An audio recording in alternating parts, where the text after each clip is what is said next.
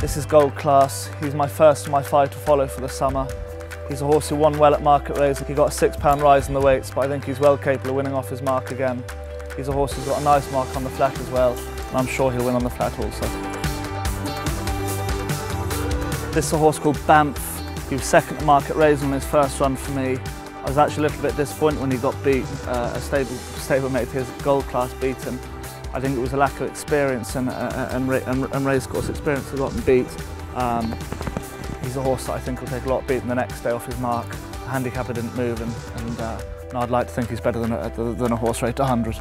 He's a horse who probably wants to step up and trip from 2 miles, but wherever he goes the next time, he'll go very close. He will, I'd say, handle soft ground well.